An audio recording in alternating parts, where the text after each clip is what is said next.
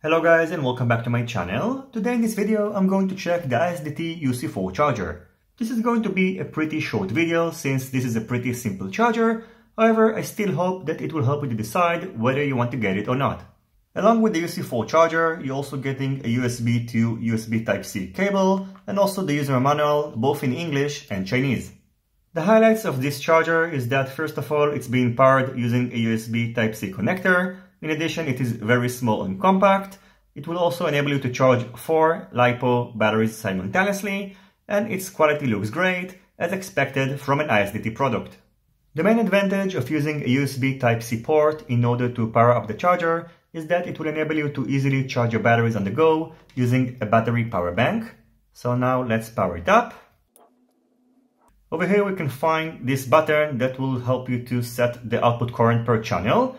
It's going to be indicated over here using this LED indicator. So you can see now it's white, which means that the output current per channel is 0.5 amperes. Long pressing it for a second is going to change the color to turquoise, which is going to indicate that now the output current per channel is 1 ampere. And if you're going to long press this button again for a second, it's going to change the color to purple, which indicates that now the output current per channel is 1.5 amperes. Long pressing this button again is going to cycle back to the 0.5 ampere setting. This charger will enable you to charge 4 Lipo batteries with a pH 2.0 connector simultaneously, and you should note that you can only charge the batteries to 4.2 volts, which means that if you're charging an NIHV battery, the terminal voltage per cell is going to be 4.2 volts and you won't be able to change it to 4.35 volts. In addition, you won't be able to store the batteries and you can't discharge them. After plugging in a battery, the LED indicator next to the battery is going to indicate its charging state. If it's flashing, it means that now the battery is being charged, and the number of times that the LED is flashing indicates its capacity. When it's flashing once, it means that the capacity is less than 40%. When it's flashing twice, it means that it is between 40 to 70%, and if it's going to flash 3 times, it indicates that the capacity is between 70 to 100%. Once the LED indicator is going to turn into solid green, it means that the charging procedure has finished. If this LED is flashing in red, it means that something went wrong, and by the way, this charger features overheat, overvoltage, and overcurrent protections.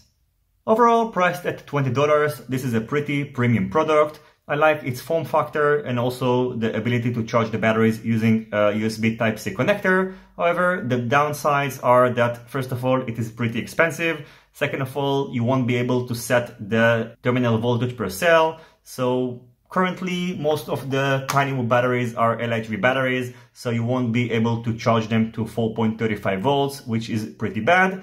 In addition, 0.5 amperes is pretty high, and I think that a better choice would have been to set the output current per channel for 0.2, 0.5 and 0.8 amperes or something like that. So if you're looking for a charger that will enable you to charge regular Lipo batteries on the go, it might be an interesting product for you to try, but otherwise I suggest getting this charger, which is a little bit more expensive, but can double act also as a home charger and also as a mobile charger, and I think it will provide you with a better value for money, even though it's a little bit more expensive.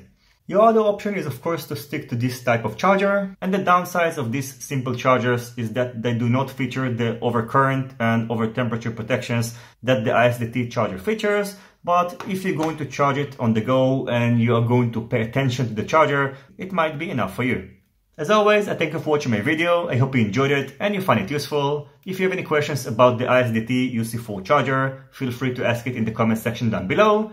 Don't forget to leave a thumbs up if you like this video and consider subscribing to my channel and hitting the notification bell if you're not already subscribed. See you in my next videos and goodbye.